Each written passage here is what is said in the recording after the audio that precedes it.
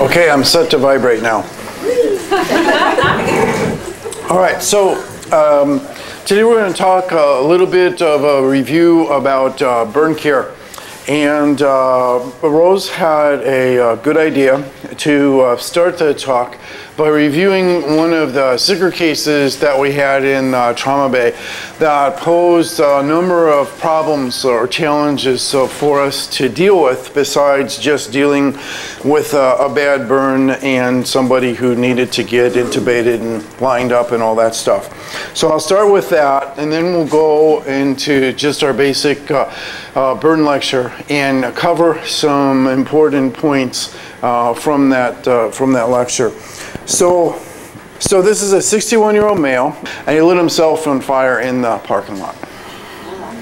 And he did it pretty good because he ended up having greater than 90% total body surface area burned to flame.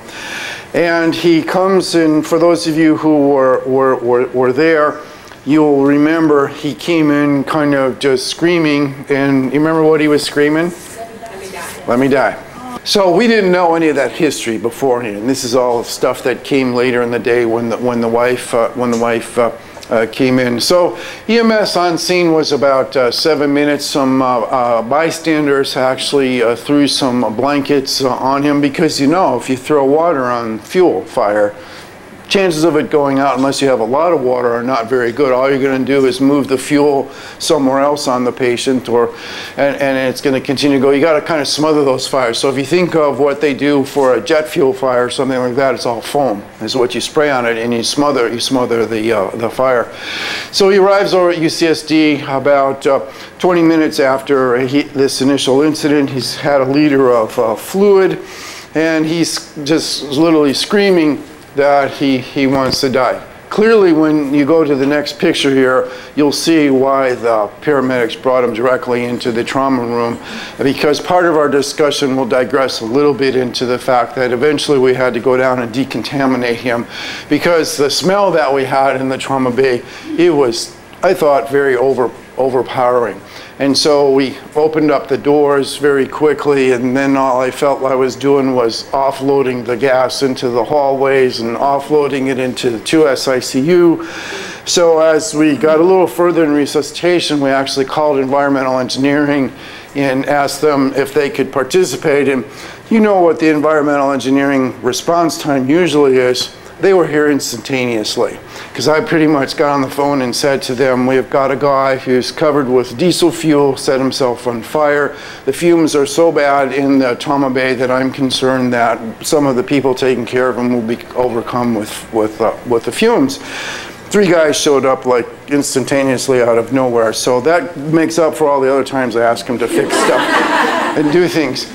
So what we did when he came in, as we talked to him, we tried to get a name, we tried to get a phone number, we tried to figure out what would happen, and he really wouldn't get off his stance of just let me die, let me die, let me die.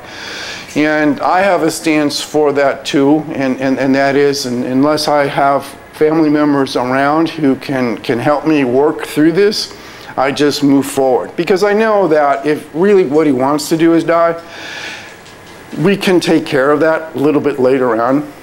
When the family gets there, if they say yes, he would not want this care, he would not want this, you should withdraw care, we'll turn everything off. It's just going to delay the thing for a few hours. But what I'm not going to do, because I was involved in this once, was make the mistake of following some guy's wish, only to find out he was psychotic on that day. And the family, you know, no, he never wanted to do that. No, if he stays on his meds, he's fine, he's productive, blah, blah, blah. As soon as he goes off his meds because he was drinking, then he does all this stuff. So I've decided that I need more people there to help me make that decision than just some guy screaming at me. Albeit it's pretty hard to listen to that, you know. And so we went ahead and got an IV access, a second access in him. We went ahead and intubated him. And the reason I wanted to tell you about this is, let me go fast forward to a picture of his face here, okay? And you can see that this is going to be a tough airway, right? I mean, this is not going to be an easy thing. Why do you think it's going to be tough? What do you see in this that's going to give you angst? Yeah, kind of all those things. One, you clearly know he's got an inhalation injury, right? When the face is burned like this, they're just going to have it. So he's got soot that's on there. He's got full thickness burns on his face, which is going to make his face difficult to open up his mouth. All right, it's not going to be like a nice flappy cheek. It's going to be real tight and difficult for anesthesia to do something like this. So you have to think about those things. And in thinking about those things, what's going to be our backup? So we're going to try an endotracheal tube first. We'll try an LMA if we have to, and then we're going to go to a surgical crike. So if you look in this area underneath the tubing there, surgical crike is going to be a bit of an issue too, because that's third-degree burn that's sitting under there. Well, the way I deal with this type of issue is I just make a very large incision through the burned tissue, and once you get down into the fat, all that problem goes away, because then I can take my finger and I can find exactly where his trachea is. I can find the thyroid cartilage, I can find the cricoid membrane, and it becomes very easy. So the thing to remember on somebody who's got full thickness burns on the neck is you're not going to feel where your landmarks are palpating through the skin. You got to get through the skin and then look for your landmarks. And if you do that, you'll move through pretty quickly.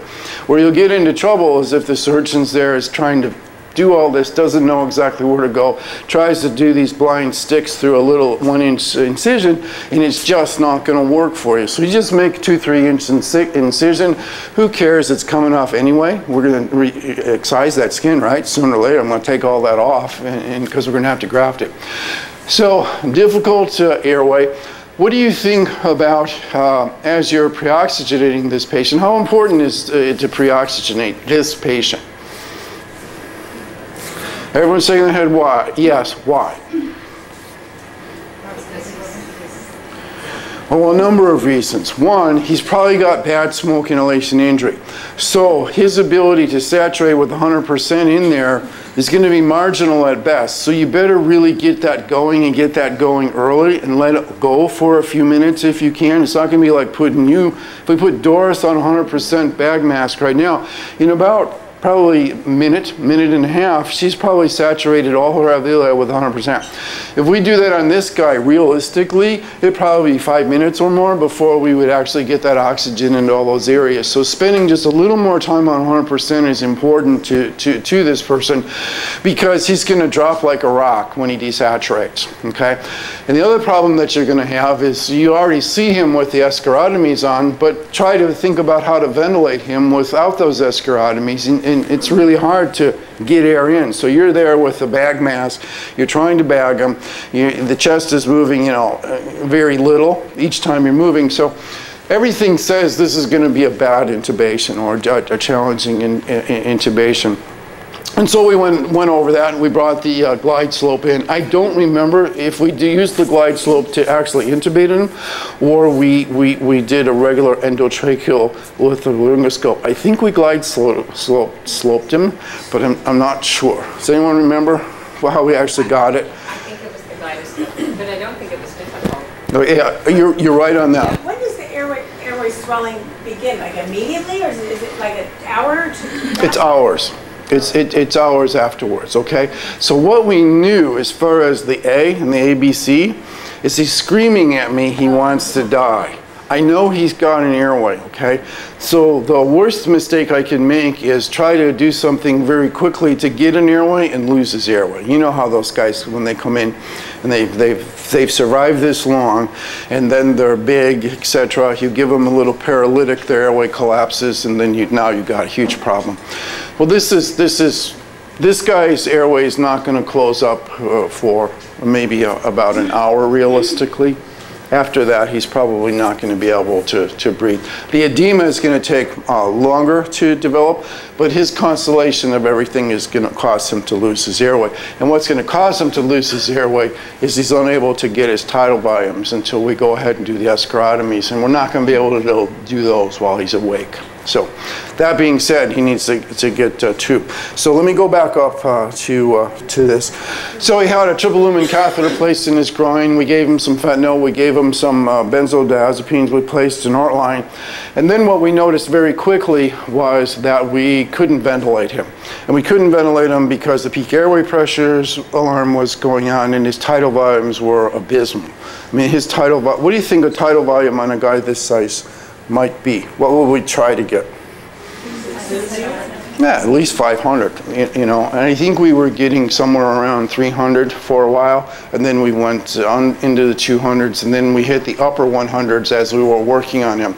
So now, so he's got an airway, he's breathing, he's ventilating, he's got circulation. That was never a problem. He had adequate blood pressure. He was hypertensive, if I remember correctly.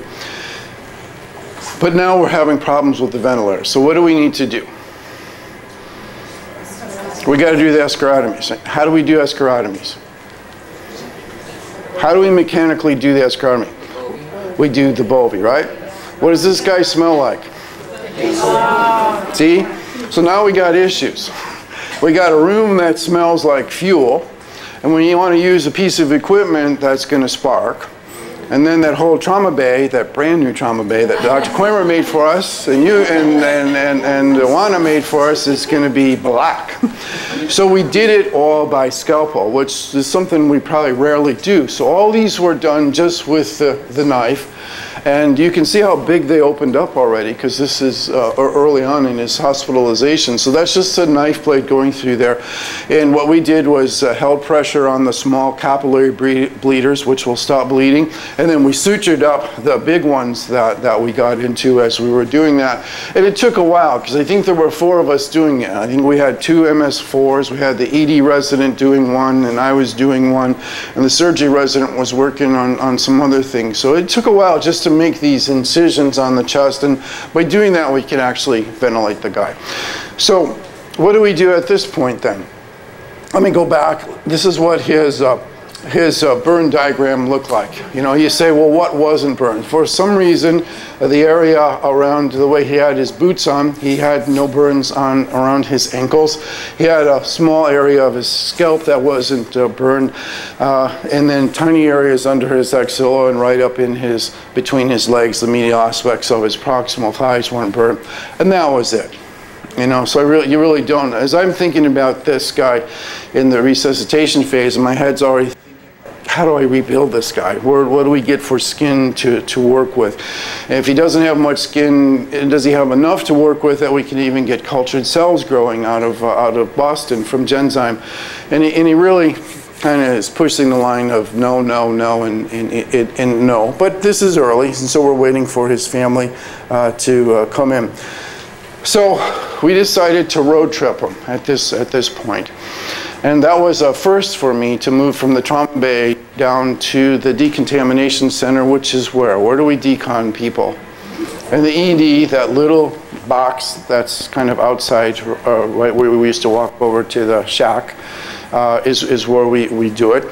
So having never been there before, but knowing that it was locked, I figured out I should call somebody in the ED and ask them how to do that. And they were great, because I told them what we needed to do, told them the problems that we were going to probably have doing this, and they gave us an ED tech to set everything up and stay with us the whole time and show us where everything was. So you're thinking ahead. What types of problems, what do you have to anticipate for this road trip? Because this is a little different than CT scan. So what do we need for this road trip? We need to have our ventilator. We need to have our IV fluids, all our pumps. We need to have a whole bunch of drugs, because none of us know how long this is going to take. And once we're out there, we probably can't have any access to drugs. I'm sure we could have a runner run the drugs down from the trauma bay, but we're pretty much on our own out there. And what else do we need?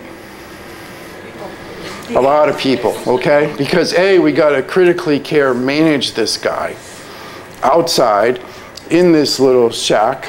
And then B, we've got all that equipment that we're going to drag out with us. Then we almost needed somebody just to take care of the equipment. Because what happened is we got outside. What happened, Nan? Remember? Well, we ended up putting the ventilator out one door and the IV pumps out the other. Yeah, so we had issues with getting up the ramps, pushing all the, and then how about power?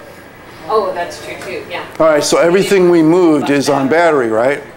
And of course, as we get out there, now we have to find a place to plug in because the batteries weren't lasting. And so we're going to plug in all of our equipment in an area where we're going to be using a lot of water. So that's the reason why we left all the equipment kind of out the door and had the lines running into the area, because once we started washing them, it was like washing your little kids in the tub. You know, there was just, everybody was wet and there was water everywhere.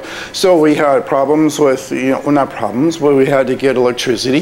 We had to make sure we didn't put ourselves in danger. Then we had to physically do this, so we had somebody on airway the whole time as we rolled the guy from side to side, and 3 or 4 of us were just spraying him down and washing him with lots and lots of soap to try and get the stuff off him. And then we had a couple people that were just standing there holding blankets so people couldn't look in while we were doing this, because we kind of extended out both ends of the little hut. And the fire rescue people were sitting in their trucks just staring at us in utter disbelief. And I think somebody said when one of the guys came up and asked them what they were doing, he said, he's got lice. So I thought that at least there was some humor still with us. But we did that, and then we, you know, dried them off as best we could, and then we made the trudge upstairs. But I remember calling, I don't remember Nan who came in to help us in the trauma bay, but I know I called Janine down, and Janine said to me, are you really sure you want to do this? Because she hadn't done it either. She goes, I don't know how this will work. And I said, well, no, but I don't want to take them upstairs like this. I don't think we should keep exposing people to this, because something bad could happen. I might have forgotten and pulled the bovie out, and then we all would have been crispy critters. I think it worked better than I anticipated. I think it, you know, took a lot of people and a lot of equipment, but I think the process went better than. Yeah. Did the fuel get inside when you did the escaradomies though? Because you couldn't really take it off very well, did you? It probably did to a small extent. To a small extent. Diesel was burnt, wasn't it? Pretty much it was all, I mean, there might be a little bit of residual, but I think there had to have been a lot of residual scenery, because it was, you could really smell this coming off this guy. Because I at first thought that just getting his clothes off, what was left of them, and getting him and tie him up in the back, because I gave him to whoever was there, Vince or Ron, and said, get rid of these. And the room just didn't get much better. Then I began to wonder whether he had absorbed a lot of this and he was offloading it from his lungs, but figured that probably wasn't happening, because he probably didn't stay with the stuff on him for a long period of time, probably lit himself up right away. So I feel comfortable doing it again. I think this is why Rose asked us to present this, because this is one of the more interesting aspects of the thing of figuring out how to do this and then making sure that it works. And you got to just kind of plan every part of the thing ahead of time. And I think the easiest way for me to think about it is like, what if we took somebody to CT scan and for some reason we got stuck down there doing more and more scans? What things would we need? What things would we normally run out that we would be asking somebody to run upstairs and get? Well, we had to figure those out and just take them downstairs. So we had a bunch of drugs. The only thing in retrospect would be, you know, maybe a spare pump or something like that, or a spare battery for the pump in retrospect. But I think it's doable. We actually kept him reasonably warm by the time we got upstairs. He wasn't too cool. And so I think it's a doable thing. So I think it's just something to think about. And I think the other key thing is you need someone from the ED to make it happen. You know, you need to have somebody call down there and say, you know, this is what we want to do. Can you help us do that? And get somebody to say yes, and I'm going to assign this person to you, and they will take you through the whole thing. And they did. They were great about it. And I don't know if it requires an attending call or head nurse to head nurse, but you need to get somebody who's going to make it happen for you. They were just waiting for us. Okay, so he was taken upstairs then. I showed you his burn chart.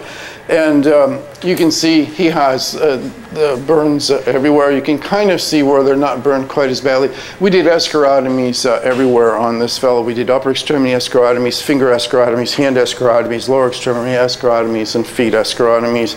And it was a few hours before we finally got a hold of his wife, and she got over there and then filled us in with that story. And you can see, remember I talk about people with electrical injuries? And we talk about whether an injury is bad or whether it's not bad. And one of the things to tell if it's real bad is if the hand's in a clutched position. So while this is not an electrical injury, it's the same thing. The reason that your hands, your elbows, your knees will go into flexion either from an electrical injury that's affected your muscles or from a burn is because those are the muscles that are the strongest in your extremities. And when you see that and when you try to push them and there's resistance and they keep going back into there, it tells you that the muscle's been involved. And so you know that this is a 4th degree burn that's in this patient has in his arms. And you can see back here, whereas you see a little bit of redness in it, this is bad redness. These are capillaries that that are very fragile, capillaries that essentially have broken, and you kind of see that redness that's kind of stuck in there. The next day, this will all be white as white could be. All right, this is just on its way to declaring itself. We continue to have problems, or we had problems then later in the day with ventilation again. And so rather than just staying with the escharotomies that look like mantle escharotomies, it looks like the big breastplate that old Romans used to put on them, one on the front, one on the back. We go ahead and we start making these hatch marks. And remember, these hatch marks are made by the bovie, and the bovie is only a couple millimeters wide. But you see how far they've separated. And by the morning, we actually had to take the bovie and we took all those pieces off. So we were essentially looking at just his abdominal wall. Each time you buy a little more in pressure, because he met the thoracic compartment syndrome diagnosis and he met abdominal compartment syndrome diagnosis. And the next step after that is, of course, to open up his abdomen and put the Bogata bag on there and let his small bowel come out, and that will give him even more room. But we were able to do it just by doing what we do. You can see the escharotomies on his lower extremities also. And then he's covered with Silvadene, and that's how we manage it. This was what we did the next morning. This is how you just kind of take each one of those pieces off. And there's a little bit of fat left, and what's under there is the fascia, the anterior fascia. So like when you're in the trauma bay and you're wondering, well, someone's got a stab wound to the abdomen, and the question is the fascia penetrated? This area down here, the kind of lighter aspect of it, was what we're always concerned about. So we removed that completely on him. To try and combat the abdominal compartment syndrome. And there you can see there's the white of the fascia, and he's completely taken off. And this took care of the problem with both the pulmonary component and the cardiovascular component, and allowed his kidneys to make urine once again. And this is just some pictures looking at the escharotomies that are on the patient's arm and the patient's hands. So what we did was complete that. We supported him overnight. Family had come in a couple hours after he was here. They kind of absorbed all of it and told me, no, there's no way that he would have wanted to have killed himself. Something must have caused him to kind of flip out and do this. And I told him that his prognosis was, extremely grave. And that we probably wouldn't be able to help him, but we would keep him going overnight, and we could reconvene in the morning. And then by that time in the morning, we had gone through doing the further escharotomies, and I realized that we really didn't have any donor sites to speak of, and this was a fatal injury. And so I kind of just sat there and listened to the wife and daughter. Turns out the daughter's husband was a pediatrician, and they're just talking to me, and I'm listening to them, and they finally said, I don't think he'd like to live like this. And so I let them kind of vocalize that, and then I came back and said, I don't think he can live with this. Okay, I think your decision is fine.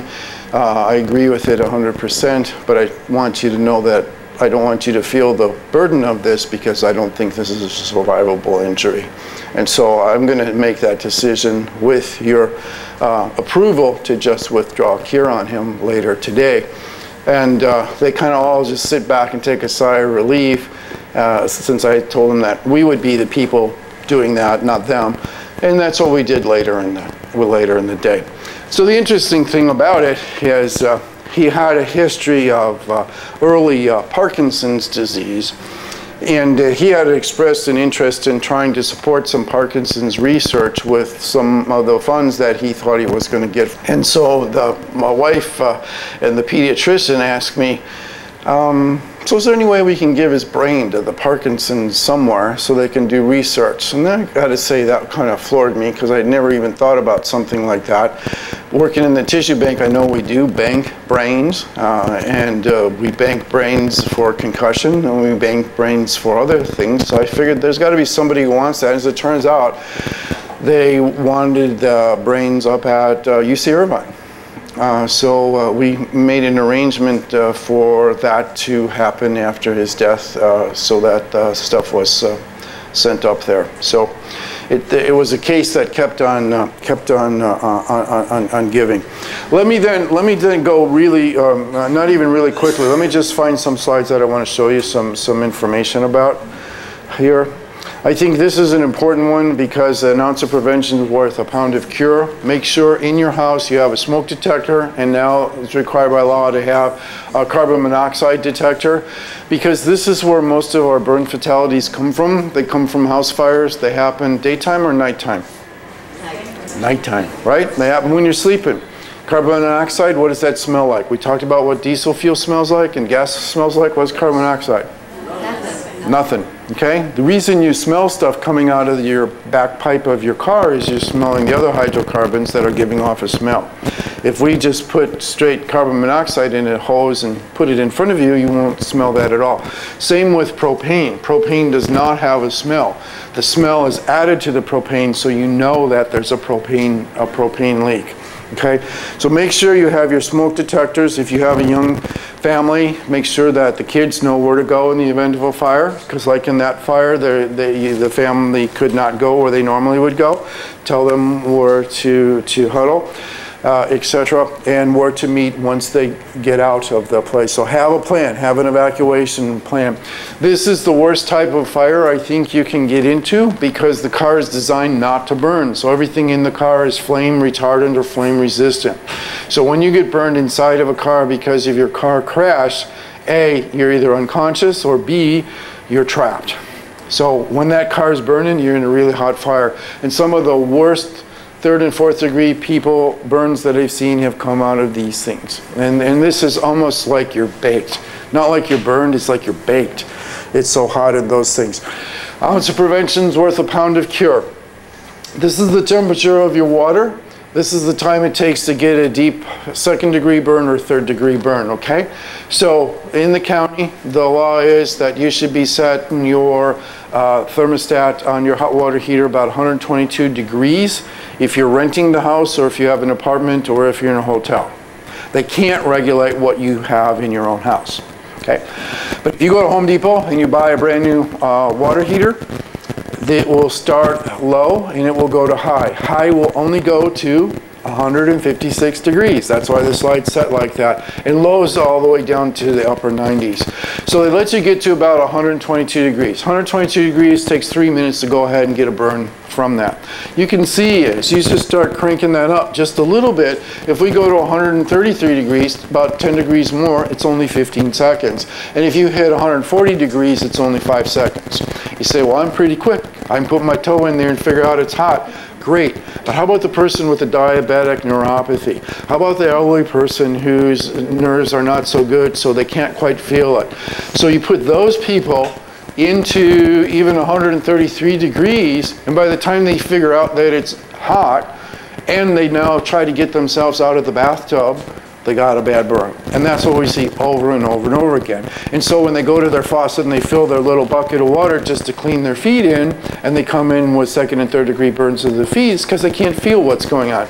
So this is why it's set to be down here. And that's usually like 1 notch, at most 2 notches up on your hot water heater. Your hot water heater doesn't say how many degrees, it just says low, medium, and kind of high. A lot of people will put it at high if you have a big house. and you want to get the hot water all the way out to the back bedroom or the back shower and stuff like that, just remember everybody at the front of the house is seeing 156 degrees while you're maybe seeing 120, 130 degrees out there. So this is the problem that you run into. When you see that come in, you leave that on, okay? In the trauma bay, there's no reason in the world to take the tar off. The thing you need to make sure is that tar's not hot anymore. If it's hot, you gotta cool them down. Rarely do they show up and the tar's still hot because the people on the work site know enough to pour cold water on this. So they will take their jugs of cold water that they use for drinking and they will dump it on the patient. They will find a hose somewhere, they will hose the patient down. And usually by the time you see them, this is just a caked piece of tar that's on them. It will take us 2 days to get this tar off them. It comes off with any oil-based, petroleum-based, anything. We use goop from Home Depot, but you can use mineral oil to try and put on this. So as long as it's not around the face, an airway issue, an eye issue, just leave the stuff alone and we'll get it off later.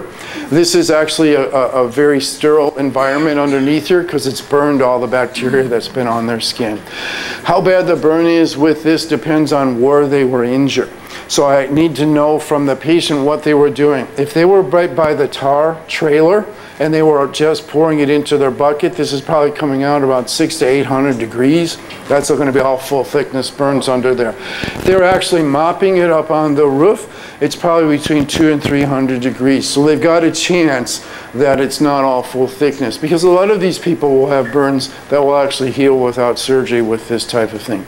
And the typical story is it's the person that's up mopping, slips, falls onto the roof. So it's not like the bucket that he or she has is 200 to 300 degrees. They've already spread it out and it's starting to dry off on the roof and cool off. So it's not as bad as you think it is. This is survivability. You had asked me this question before. I'd call your attention only to the 2 on the right and the 1 on the left. This is the 50% cutoff range in which 50% of the patients will live or die, depending if your water glass is half full or half empty. Sandy, mine's half empty right now. I know you're a half full type person. But the important thing here is categories 2 and 3, which is our ages 3 through 40. You can have a TBSA that's about 65% of your body, and half of the people will live. But if you take an older person that's 70 or greater, and I think the age is not the thing, it's their physiology. You know there's some 40 and 50-year-olds that look like they're 70-year-olds or have so many comorbid disease. So I think the real thing here is the sicker your patient is coming in, it's only about a 23% TBSA in which half the patients will live and half the patients will die. And they'll die from an exacerbation of their underlying disease, their coronary artery disease, their COPD, they'll get a pneumonia and they won't come back from that. So while we've made great strides in this part of the curve, this part of the curve just kind of sticks down there. In the last 30 years, we've only moved this from about a 10% burn out to about a 23% burn. With all the critical care and all the other stuff we can offer these patients, they still don't do very well. Point being for you in the trauma bay, something that's a smaller burn, you know, 25% TBSA on a 78-year-old patient, that's a bad burn for that patient, okay? Whereas 25% burn on any of you guys coming in there, that's going to be a pretty easy thing to take care of. It's going to be pain, etc., to take care of in the trauma bay. Older person, it's badness. Let me just go through real quickly here. So sunburn is your model of your first-degree burn, but all sunburn is not first-degree, right? If you've got blisters from the sun, it's a second-degree burn, and that happens all the time if you're out there long enough. Here is a pull-down scald, and I put this on here because this is the typical look of an unintentional burn injury to a child. Unintentional scald injuries look like this. The arm is usually up pulling something off a counter, off the tabletop, so the arm is burned. The face very quickly looks away, so it's the side of the face, and it's the side of the face that would be hit that's looking away from the thing, and it either goes down mostly the anterior torso and sometimes goes out of the posterior torso. That is not the look of an intentional injury. Intentional injury has a look of being dipped, sat in, pushed in, held in, okay? Stocking glove types of appearance to those, give those away. This is a burn of a child, older child, who put their hand up against the hot oven. You can't tell what this is right now as far as the depth of burn. You know it's at least a second-degree burn, right? It's all blistered up. You don't know if it's a partial thickness or a superficial or a deep partial thickness burn. So later on I'll show you I've got that removed, but remember what that one looks like. This is your deeper partial thickness burn. It's got a little bit of sylvadine. Bottom line, it's kind of dry. It's more pale looking. This is a typical kid in a high chair. Soup, or it's usually soup is what they have. So they're sitting in their high chair. They're kind of strapped in there. They got the little thing for their little table, and they've got their soup, and it's too hot. And you say, well, why would anybody put it on there when it's too hot? It's probably not too hot to get in your mouth, but if you were like to stick your hand in there, you probably couldn't hold it in there for a long time. So what happens is the kid spills it into the diaper, and then it's just held up against them, and it gets time. So whether or not you get a burn depends not only the temperature of the stuff you come in contact with, it's how long you're in contact with it, right? So if I'm in contact with something that's hot, which happens with the flash burns, the arc burns, you know, I'm an electrician, I'm working on this thing over here, it explodes. It doesn't really explode, everything that's in the air rarefies, and you get a nanosecond exposure to something that's about 1,000 degrees temperature. Okay, so you get a burn from that. Versus this is something that's probably, you know, 150 degrees, 120 degrees, edible if you blow on it. But if you drop it in your diaper and you sit in it, it's going to be a bad thing. This actually healed by conservative measures. Another little kid put her hand up onto the iron. Now, look at that blister. Doesn't that blister look different than the other one you saw? You can tell that underneath here, this is probably going to be white. This is another kid that put her hand onto an iron. Do you think this is an intentional injury or an unintentional injury? Well, I heard both there. So why do you think it's intentional? What do you see? Nobody's going. If you touch an iron, you pull your hand away, right? But right. You've got to hold your whole hand on there, and that looks like a worse injury. So you're all saying the right thing, but there's one key that you're missing. If you go up and touch, if I'm 2 years old and I don't know that the back of this iron is hot, and I just happen to put my hand on it, usually my hand's in some degree of flexion. It's not like flat out when I touch anything. So you get this imprint of that. Put the palm on it, put the fingertips on it. Versus when I'm mad at you and I'm going to put your hand on that thing and I press you like I want to brand you.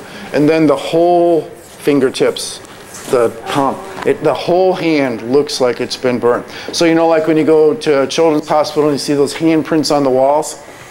That would be the look of an intentional injury versus this, which actually is more of a look of an unintentional injury, but a real hot iron, okay? So just some little things that you kind of learn and actually written about a little bit.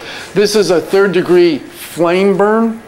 We live in a Navy town. Not everything that's 3rd degree looks like this. If you come out of a steam burn, which could be either in the engine compartment of a Navy ship, or you could come out of some of the plumbers that are working in the steam areas. You know, if you go up to UCSD, everything's run on steam underground. That's how they get their heat. That's how they heat their water. A lot of factories are still run on steam. So they'll be down there fixing something and then the pipe breaks and then they're caught on it. What color do you think they look like?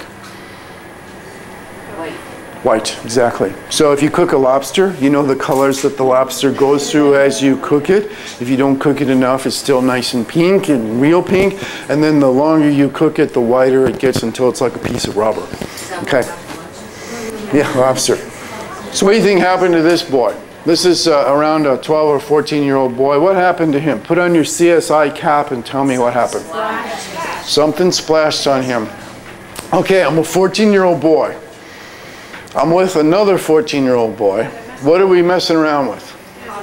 Gasoline. And why are we messing around with gasoline? Race cars. Well, that would be the smart thing. They're playing with fire. Yeah. Little boys like to have fires. And they, you know, if they have a little fire, a little campfire in their backyard or in their mom and dad's little thing you have in the backyard fire pit. It's always got to be bigger. It's just not good enough to have fire, it's always got to be bigger. And so this guy is on, here's the little fire pit. He's over there, and I'm over here, and the two of us get the brainy idea to put an accelerant on it, so we're going to put gasoline on there. So we go and get gasoline and put it in a pail, and we throw the gasoline onto the fire, and my aim was not too well. And as it came through the fire and landed on the guy, it's now lit up. So it's like a little flamethrower. So this is about 2 days out injury, and this is the pseudo-Eschar, and it's called pseudo-Eschar because it's made of white cells and dead tissue debris, as opposed to an Eschar, which is made of white cells and platelets. That's how you stop the bleeding. And this is the 3rd-degree burn that he has from dealing with that. You guys know all about burn shock, blah, blah, blah. One thing on the kids is just remember, we make the general statement that children under the age of 2 years should have a maintenance IV that contains dextrose in it. We do that because the kids' brains work on dextrose. That's a preferential source of fuel that the brain likes to work on. In reality, it's probably only 1-year-olds and less, but there is a small group that's, you know, outside the bell-shaped curve, and that's why we just say up to 2 years of age, you should have a maintenance IV that has D5 half or D5 normal saline, and then we'll resuscitate them in a second line with just lactated ringers. And that way we don't have to worry about some of the longer-term developmental problems that can develop when the kids aren't getting enough glucose. So if the kid does not make it into Cal Berkeley or Yale, it's not my problem and your problem that they didn't get in there. They just didn't have the right stuff, okay? Interosseous stuff, we don't see these that much because, you know, the interosseous gun is more prevalent in the EDs, and so we see more of those coming in. But if you see one of these come in, your goal should be to help us get an IV established so we can take that thing out, because that's nothing but trouble waiting to happen. So what type of trouble can happen to a little kid with this in there? Stunted bone growth? Could, but it doesn't. Infection is a big one. Infiltration is the biggest problem these kids can have. So this one is actually put in the correct spot. This is the medial aspect I'm thinking of. I think this is the left leg. And so you want to place this 2 finger breadths below the tibial tuberosity, slightly onto the medial side of your leg. And if you feel that portion of your leg, your tibia should be right very close to the skin. If you go to the lateral side of that, there's a piece of muscle that's in front of the tibia. That's your anterior compartment. Sometimes the kids will come in and they put it on that side, and that's in the anterior compartment. What happens if the anterior compartment develops compartment syndrome? Foot drop. We all know that one, right? That's the one where the guy comes in and does that thing. So if you put this on the wrong side and you infiltrate, you've got a big problem very quickly. Because in the little kid's compartment is probably only this big, probably holds less than 100 mLs of fluid in it with no muscle, with the muscle scooped out. So you put 50 mLs on into a little kid who's already crying, you're not going to even know there's more problem going on, and you run into trouble. So get the thing out right away, okay? Make us get IV access. If you can't get it, make us get a central line in a little squirt, and let's go. So let me just keep going. So this is, we already talked a little bit about smoke inhalation. What are the risks to having smoke inhalation? You can be in a closed space environment. That's the biggest risk for you. So you're in your house, you're in your apartment, you're in your car. You rarely see people with smoke inhalation who are out in their backyard. We will see those with the firestorms, but the type of smoke inhalation we see is particulate matter, reactive airway, asthma, exacerbation, yada yada. Smoke inhalations cause 3 pathophysiologic mechanisms, right? Particulate matter, heat, and toxic byproducts of combustion. We've already talked about 2 of those. Actually, we talked about all 3 already.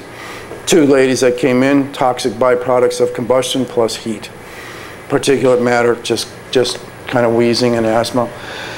And this is just some of the stuff that you see. This is just some mucoid plugs. This is just some of the hyperemia that you see that's in there. I've got to add my newer ones that just have black soot in there. I just want to go to a couple pictures here at the end. I think I have.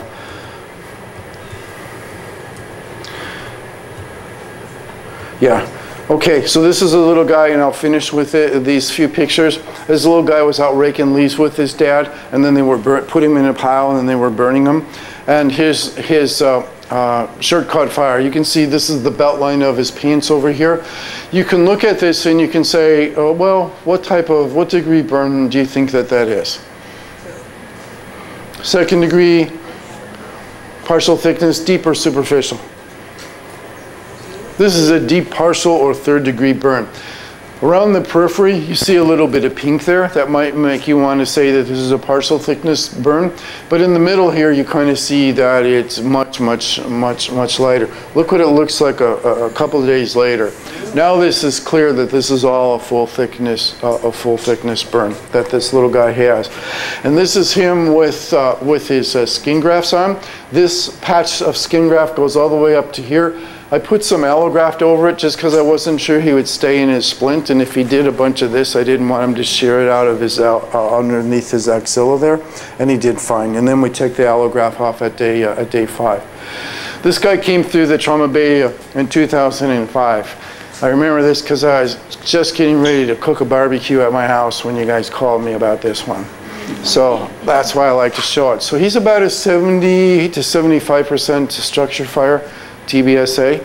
The reason for this picture is this is after he's kind of all cleaned up upstairs. This is day 1. And this is what he looks like 48 hours later. Okay?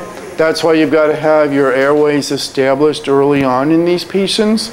That's why you've got to have these things secured. So if you float up, and you see somebody like this, you need to make sure that all the ties are on, and this is actually a bad example because we, by our own protocol, request that we have 2 ties, one tie that goes from the ET tube up over the ears and one that goes under the ears. So as the swelling goes up, you've got to loosen the ties, and as the swelling goes down, you got to kind of tighten the ties back down so that ET tube stays in place. But that just gives you an idea of what just fluid does. Again, you see that he's got some area of redness around there and very pale in the middle. So you might want to say, well, this is a deep partial thickness burn, but he fools you. And you look at it, it's all this white stuff a couple of days later, and this is all full thickness burn. And you can see he's got his escharotomies. He developed thoracic and abdominal compartment syndrome too, but he was taken care of just by that. This is a simple burn that's on his leg. This burn by itself should be a partial thickness burn. It might even heal on its own, but in the face of a big burn with all the cytokines being released and perfusion abnormalities, even those go bad and actually need to be excised. So just what you see in a bigger burn. So you see this on day 1, you see some orange and pink over there. You go, well, maybe some of this is going to heal. No, life is just cruel.